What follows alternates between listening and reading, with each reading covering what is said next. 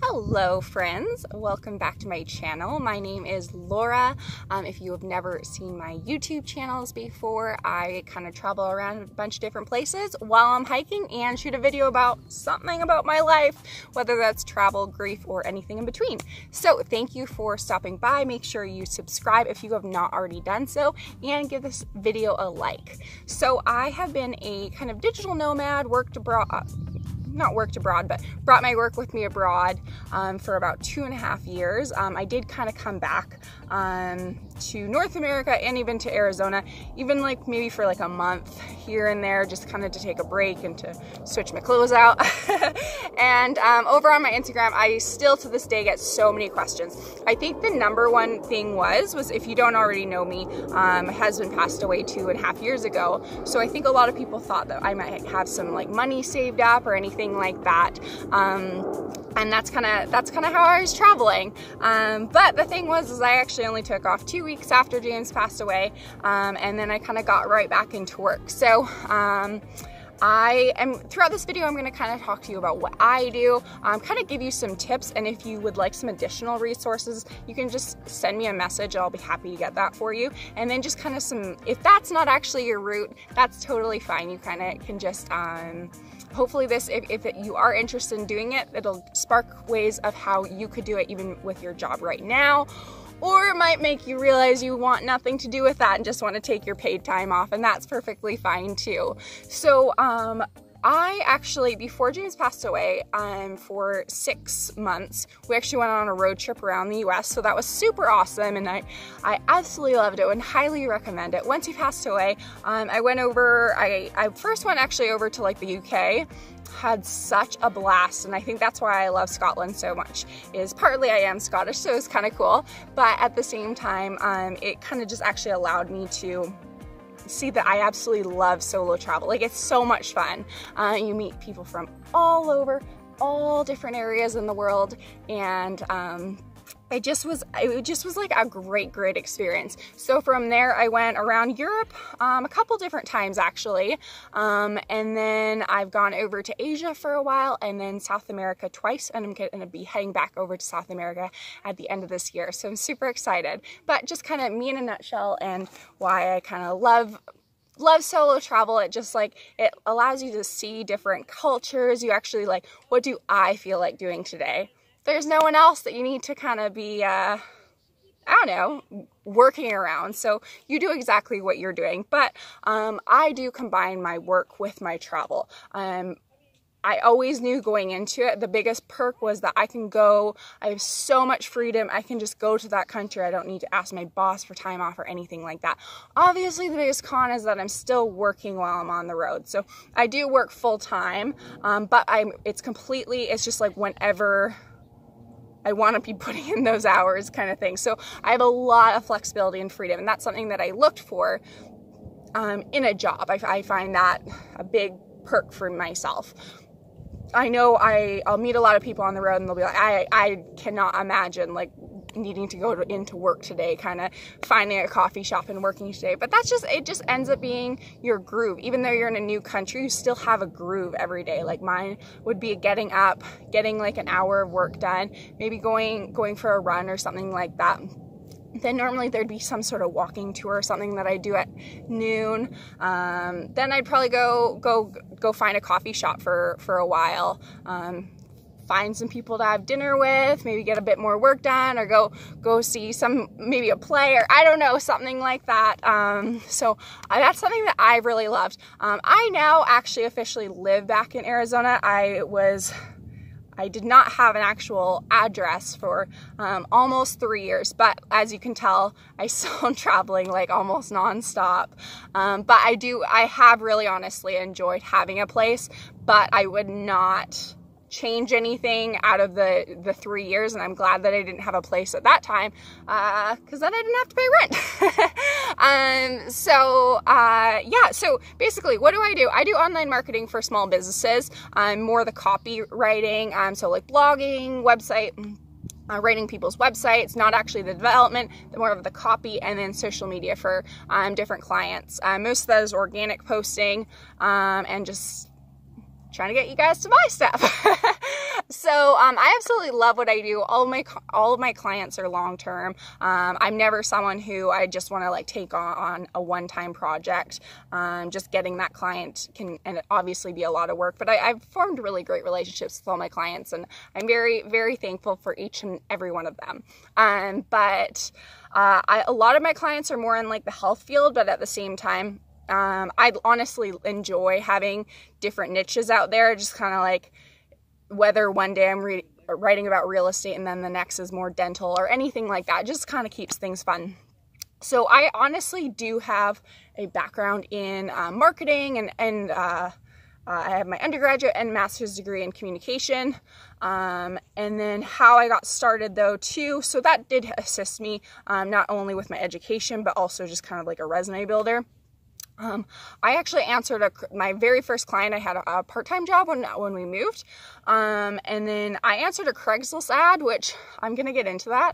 I went out, and honestly, I got along with the guy super well, totally met him at a safe place. He was a real estate broker, and he actually traveled a ton too, and that's partly what kind of like got my mind in it. And I just started doing some marketing for him on the side. I remember he was kind of like, okay, just like, I'll check to make sure you're doing it, but just kind of like, just go start doing it. And then he's like, I'll direct deposit you. I think it was like $500 a month. And I was just doing, a few things, and it was just kind of like on my own schedule, whenever I wanted to kind of get those things done. A lot of it could be scheduled ahead of time, and I would just be doing it from the comfort of my own home. And I absolutely loved it, like completely fell in love with it. From there, it kind of was just this hardcore side hustle of this is what I want to do, and how do I make this a full-time kind of thing. I joined a lot of Facebook groups for my specific niche, which I would really highly recommend. I think that I joined like a social media managers one, which is really big now. I really actually prefer one that's like just a few thousand. It just makes it really helpful. Keeps the trolls out. But I did, and that allowed me to kind of network. If I knew an answer to one of the questions, and that kind of just like got my name out there, I would do that for like an hour a day, every day. And that honestly, like answering the questions, but also just like reading them, it just educates you more than you even realize. So that was absolutely amazing. Once I'm trying to think, honestly, like I did do a few Craigslist, and I honestly would recommend it. There's actually some great things out there. A lot of small businesses need people. There'll be, the marketing / PR. I think that's what it says. I haven't done it in a while, and and I think it's just like starting out and getting experience. It's going to be less pay, but I mean, like I said, it gives you experience. Just make sure you're meeting them something that are like super safe. Like mine was always a coffee shop or inside their business where I'm already verifying that it's their business. I also would tell James where I'm going, exactly what time, or he would drop me off, or just something to make sure it's like, because it's Craigslist. Like one side of you, it's like, it's Craigslist. Like, it's not a big deal. Like everyone posts on Craigslist, but then you're kind of like, it's Craigslist. But I actually had really great experiences, but just be safe about it. And I'm trying to think, and then kind of once if I had like a really great client, I would ask them for referrals, and I would kind of give them deals. Either that's like a week off, free of work, or anything like that. Trying to get more clients, and that actually like ballooned me very, very quickly.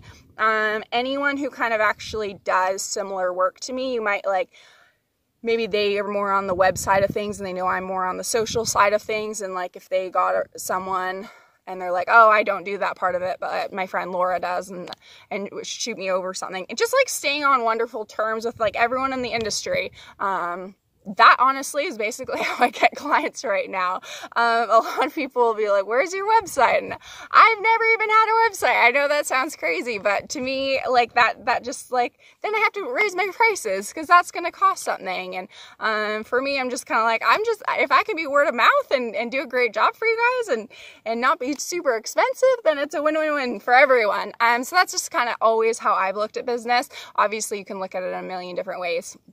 I would also say there's a lot of like really great webinars. There's courses that are even free. There's courses that are inexpensive that you will honestly learn a lot from, and I would totally recommend those. A lot of times, like a new course will also like give it to you either for a huge discount or even free if like you'll give feedback and like a great review on it or anything like that. There's so many ways to get information. And then I have met a lot of people along the way.